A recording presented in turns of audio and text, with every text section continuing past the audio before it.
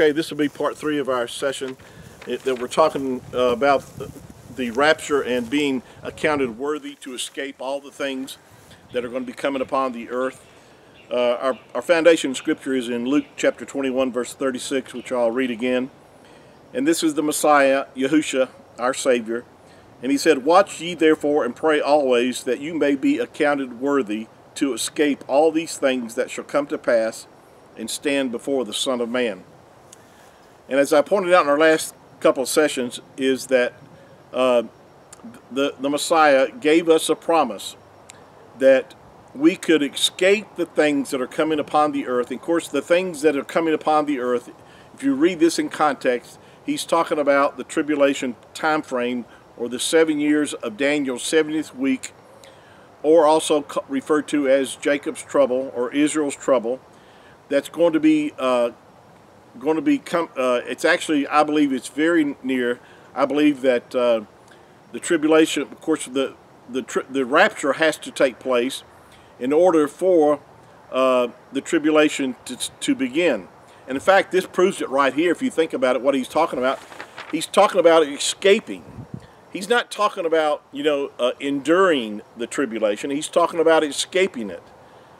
See, the people who believe in a post-rapture, there's no escape right there. There's no, if you don't believe in the pre-tribulation rapture, you're actually, questioning what the Messiah says right here, because he says that you could pray and that you could be accounted worthy to escape all the things that are coming upon the earth. Now, escape means exactly what it means in the Greek. I looked this word up, and it actually means to flee out of, or another meaning is to escape. In other words, to be out of, not here, not to be protected during the tribulation, but to escape it, not to be a part of it. And there's only one way that can happen, that is for the rapture to take place before this time frame, before the tribulation. Now, what constitutes you and I to be able to be delivered out of this time frame is the fact is that we would be accounted worthy. Again, as I pointed out in our last 2 sessions, that the only thing that makes any person worthy is the fact is that you put your faith and trust in the Messiah, the Mashiach, and he's made us worthy.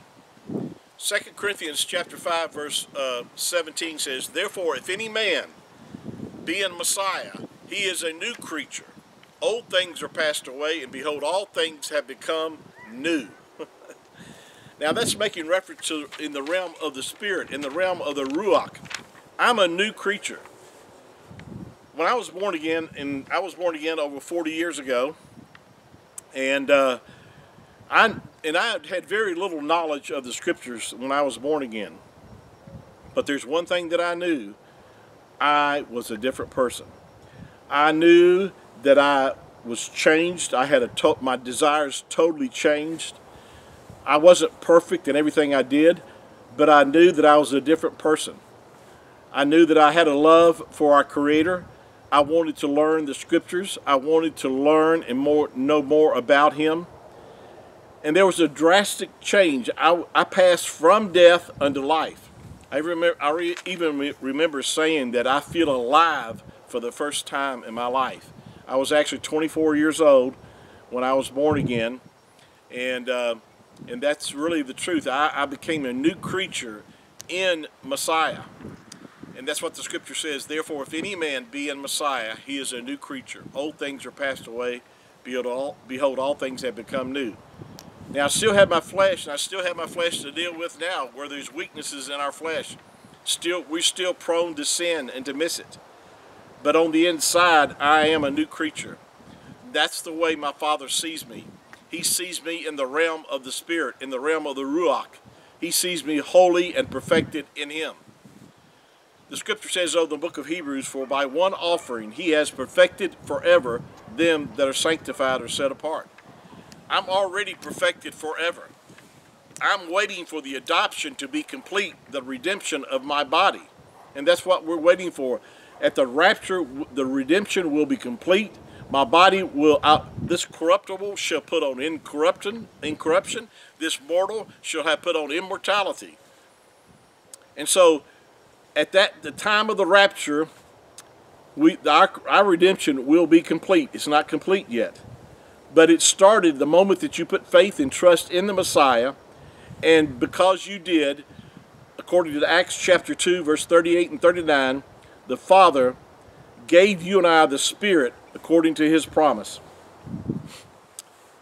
I hope this helps you. We'll continue this in our next session, and thank you again. Shalom.